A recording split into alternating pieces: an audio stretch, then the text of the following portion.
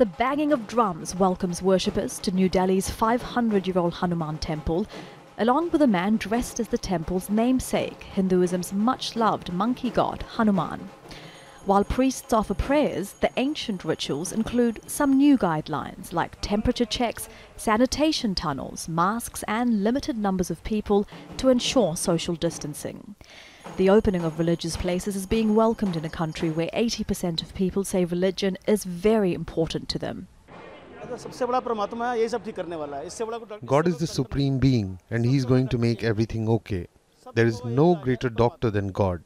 He is the answer to all the sadness in the world. There are different doctors for every ailment, but God is supreme and His answer to all sorrows. Malls and restaurants also reopened with the same restrictions as temples.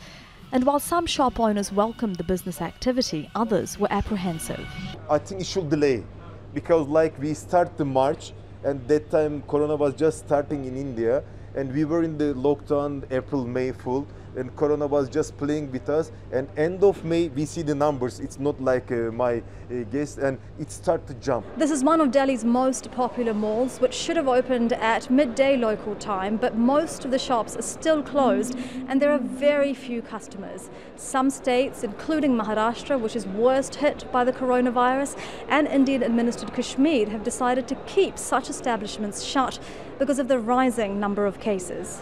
So at least we know that the shape of the... Health experts say while medical facilities have been improved, the government is still underreporting the number of cases and deaths. Testing needs to go up, deaths need to be reported accurately, and we need these studies, which we call serological surveys, which just tell us how many people have already been exposed to the virus, and that has not happened even though we're well into the epidemic.